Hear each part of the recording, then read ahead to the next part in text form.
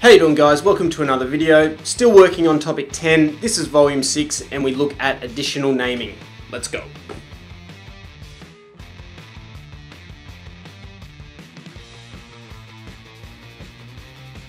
Okay, so volume 6 we look at additional naming. We look at naming amines, ketones, ethers, carboxylic acids. The IB applications are we need to be able to name these different functional groups with up to 6 carbons in the chain, including only one of the functional groups. So they probably won't mix the functional groups up on you. I probably will in the video just to get a bit of understanding. Okay, so amines. Now, amines are the one that people can never agree on. For me, you need to name them a certain way if they're a primary amine or a certain way if they're a secondary amine. So in primary amines, only one of the hydrogen atoms has been replaced. That means that the amine group will be at the end of the chain. So the amine group will contain NH2 at the end of the molecule or the start of the molecule, whatever way you want to think of it. A simple rule for naming amines is if the NH2 is at the start or the end of the chain, then we name it at the end of the chain. And if the NH2 is a branch, that is, it's in the middle of the chain, a secondary amine, we name it as an amino. So a primary amine will be called a something amine, and a secondary amine will be called an amino something.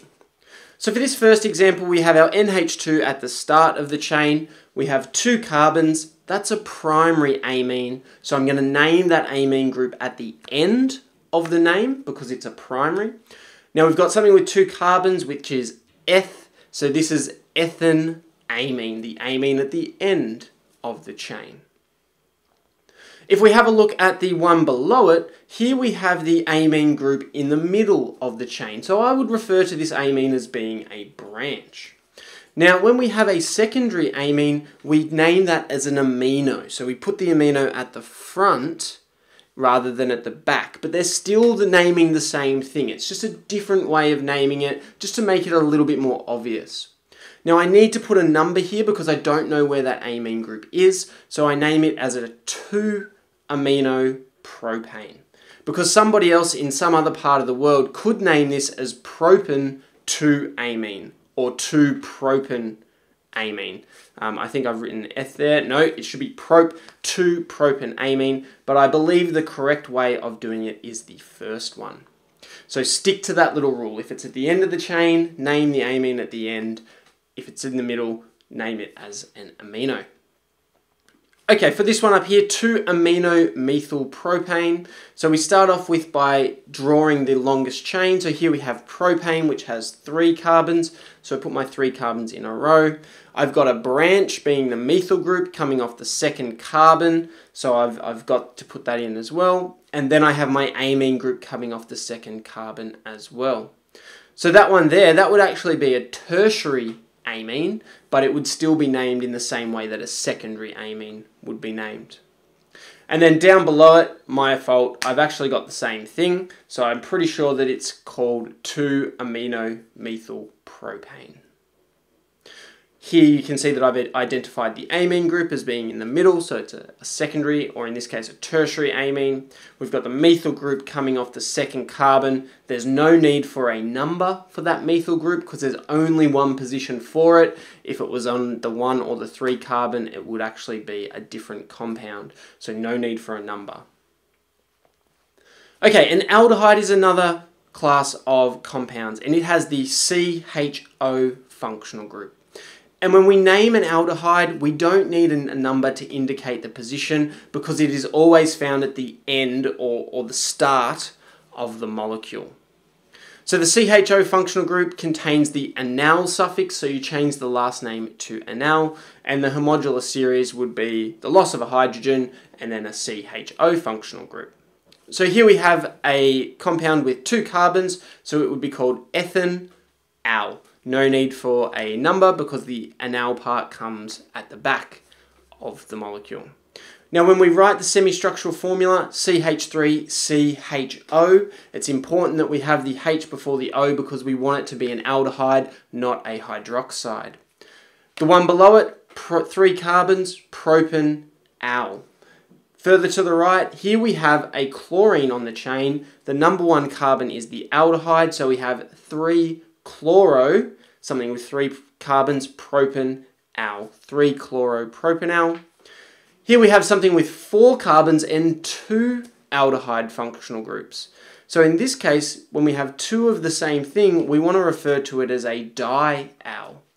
Do we need to have a number here with those als? No, we don't, because we know that they can only be at the end. So that would be referred to as butanediol or dibutanal. Either of those would be acceptable.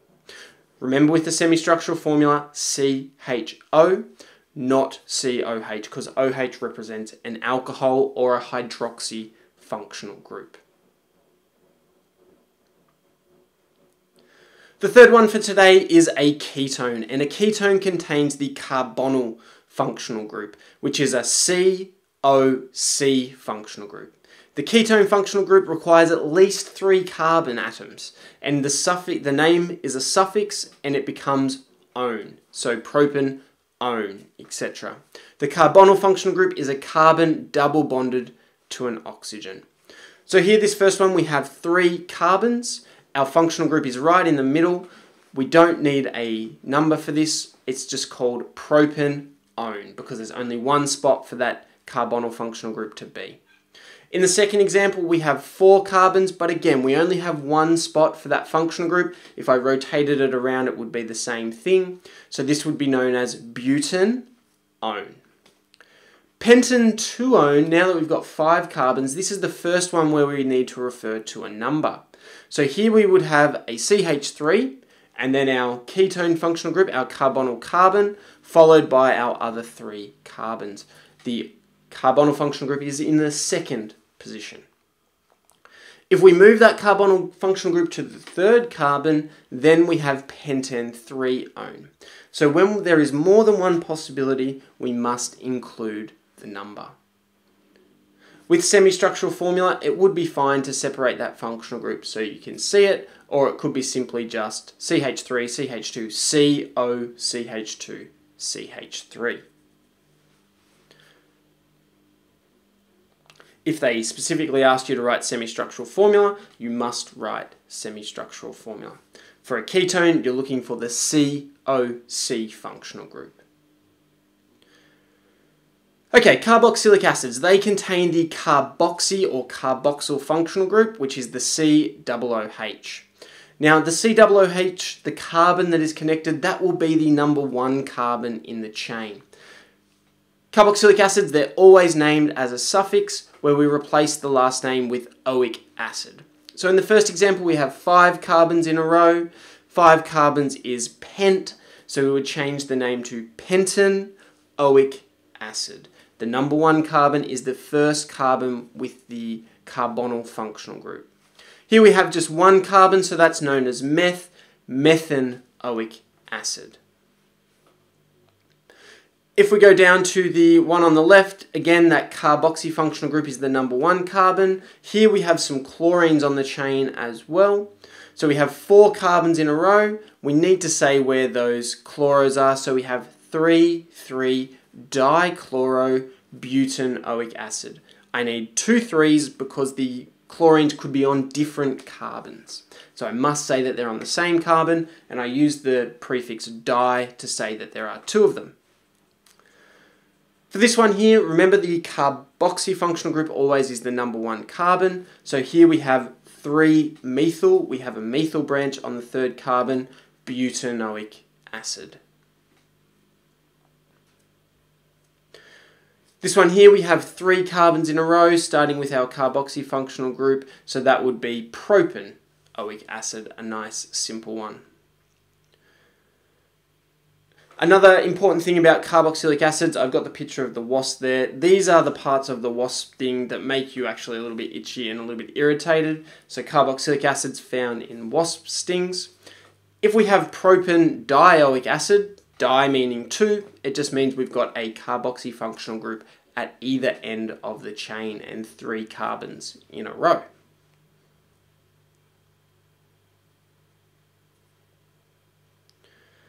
Okay, ethers.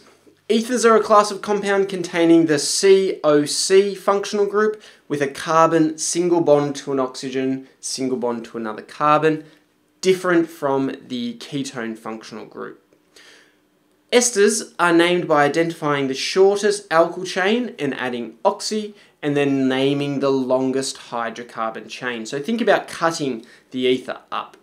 So here we have two alkyl functional groups. We have a meth, which is the shortest, so we say methoxy, and then we name the longest part, which is ethane. Methoxy, ethane.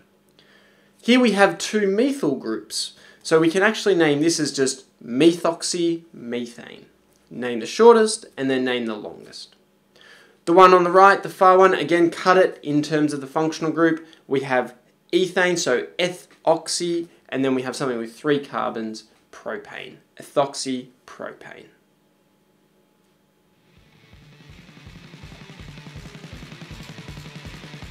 Okay, volume 6, some top tips. Remember to number the longest chain. Remember that the functional groups at the end, you must start with the numbering from that location. And then just think about priority. Usually things that change the last name have a greater priority than branches and functional groups.